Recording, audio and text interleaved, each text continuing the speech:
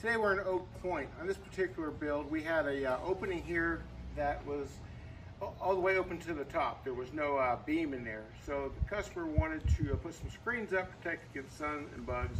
And so they opted to do an electric roll-up screen. So what we did, we put in a beam, we stationary screened the top. This is beige metal with stucco, 80% screen fabric.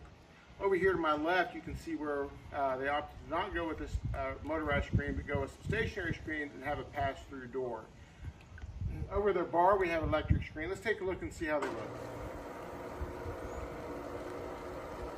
As these come down, you'll notice how the fabric has, we'll call them runs in them, or patterns. So you'll notice that the gable has the same pattern as the electric screens, along with the stationary door and the above the stationary pass-through door.